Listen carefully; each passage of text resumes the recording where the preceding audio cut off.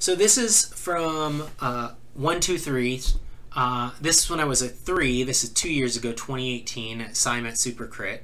I believe it's put on by, or would have been put on by BFF this year.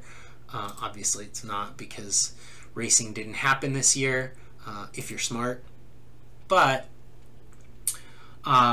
this is a pretty simple course, not super technical, wide open. It's a motorcycle course, motorcycle racetrack. So let's see. Full disclosure, I have not watched this before, so I don't know if I raced that well, but that's kind of the fun in it, right? Let's critique what happens. This is much shorter because it's I put music to it.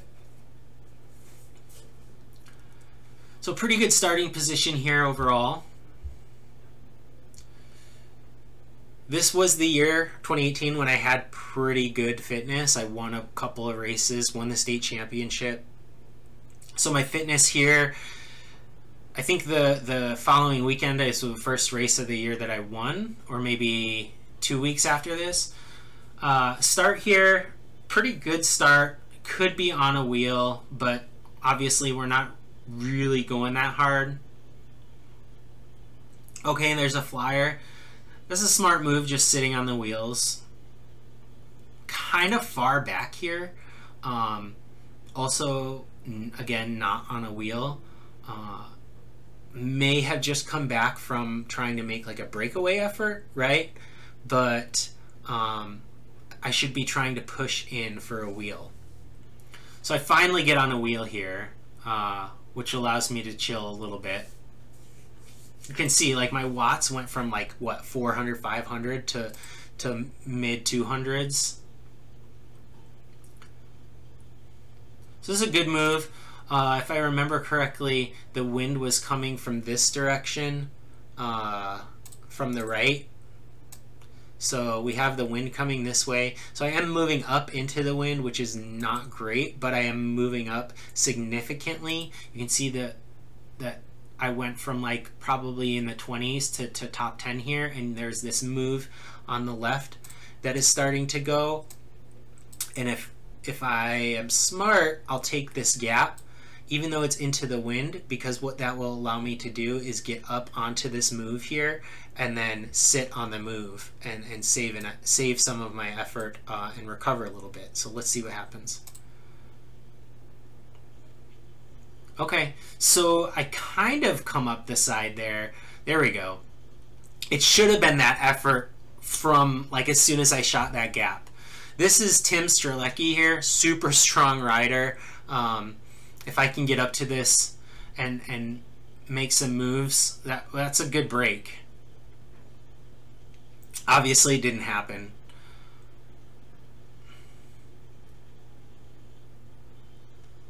Hold on, let's go back there. Okay, so I'm on this wheel. This might be Jarrett Olam from First Internet Bank. Super nice guy, incredibly strong rider. But I come off the wheel here in a second because he kind of pulls away, and I'm left with a couple choices, right? I could go here and just sit on this wheel. I could hop on Jarrett's wheel and make a bigger effort, which I'm already at 630 watts, so my effort is already pretty high. Or I can kind of shoot this gap and get on any of these wheels. I could get on John's wheel. I could try and make it up here if I was really feeling it. Let's watch what happens again. So again, my power jumps up to 900. At this point, I really should have tried to push Jarrett off this wheel or gotten into this gap. But I get on Jarrett's wheel, which is reasonable enough. Little bit of too big of a gap there.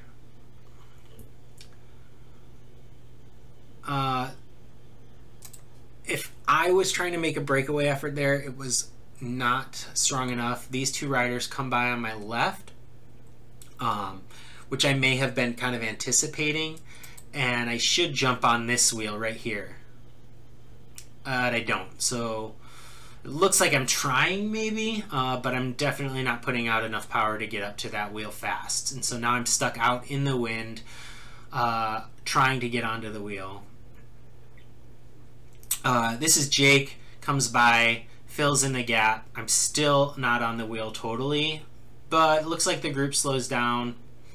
I would anticipate here, just by his body language and the way he's riding, that Jake would try and take off because these two guys just attacked, and it would be a great time for him to attack. I don't know if this guy is off the front or off the back.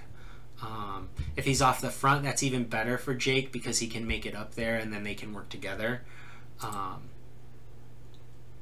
And he does. He doesn't put in a huge, strong attack there, but you can see he just kind of rides through, which is more than reasonable. If nobody on the front is going to hop on his wheel, that's enough to get away. There's another attack. I think this is Carlos. There's a decent move sitting in. I should have been faster there if I wanted to get on that. Right now I'm just kind of, you know, moving up the field. This is Ross. I get on Ross's wheel here. Okay, this is okay. Still a little bit far behind. I really need to be up in there better. Ross, I don't know what was going on there. There's an attack. Sitting in the group here. This is fine.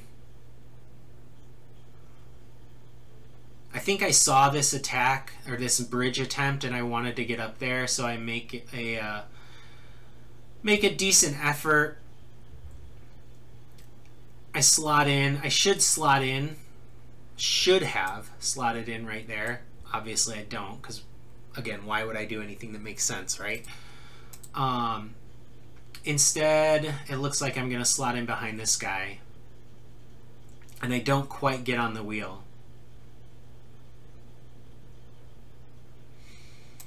So again, you can see, even still, this is, what, 3 years later? I'm still leaving some room where I can make this up. Again, this is something that comes with time. You get better and better at it and more comfortable with it as you go on.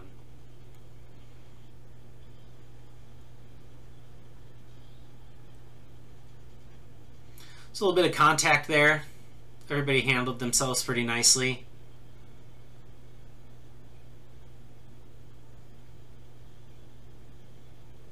You can see just how much tighter packed this group is than like the Cat 4 race was. Good position here. Not sure what lap this is. I'm on wheels. There is still a little bit of space in front of me. Okay, this is the final sprint, it looks like. So if I'm remembering correctly, this is Igor here. Okay. So my choices in this sprint are follow Igor, follow Jarrett, follow Tim, or follow this Burnham rider, right? Like I have these 4 choices. Take a minute. I choose to follow Tim. Let's slow this down a little bit. Let's do half. So I choose to follow Tim here in the white. I know he's a strong rider. I know he can finish strong, and I felt like it was a good wheel to follow. So as we do this, you can see that Jarrett gets kind of boxed in. He manages to move left. Now here, again, I can follow Tim. I'm still not quite behind him. I can follow Igor or Jarrett. So Igor goes left. He's got a teammate here, so he can set up a decent lead out. We're still a decent chunk away from the finish line. Here's the real thing. What I should have done is made my way over to Igor's wheel. Instead, I stay right. And I follow Jarrett. Jarrett gets boxed in here, kind of.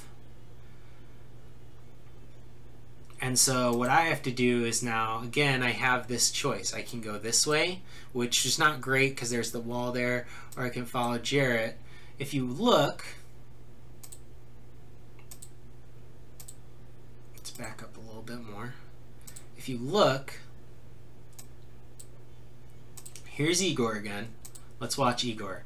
Look at that. He just makes it through all of this traffic, no problem. And now he's sitting pretty, like, fifth wheel, and he just opens it up.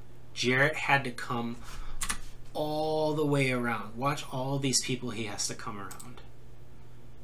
Like 5 riders he has to come around to even try and make an effort to sprint. And so I just get stuck here in the middle doing nothing, right? And Jarrett's strong enough where he can make a pretty good effort and still have a decent result.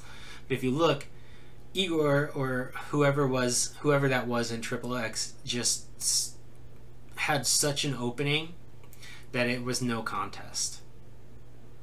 So made some poor decisions at the end there, but overall better racing. You can see there was much of an improvement. Obviously you're not going to have much braking on this course unless somebody's checking you, but still some improvement for things like drafting. So you can see that there was marked improvement in my ability to race my bike, you know, over 3 years, which you would hope if you're continually racing. I would say from 2018 till now, I'm even better racer than I was. I mean, kind of evidenced by my results and my upgrade, right? You would hope. But overall, like, I hope that this helps you guys. I hope that you can see the changes and the improvements that you can make, and you start to think about your own races and the mistakes that you've made. One of the big things that I noticed when I started recording my videos and posting them to YouTube was, as I was editing them, I get to see the mistakes that I made, and I get to see the things that I'm doing right and the things that I'm doing wrong, which is big. When you can go back and you look at what you're doing, you can try and make changes. And so it's really important, I think, and a valuable tool if you're able to record your races, to do it. You don't even have to do anything with the footage. Just like record it, go back and watch it once or twice, and take a look at it. Send it to a friend, have them take a look at it.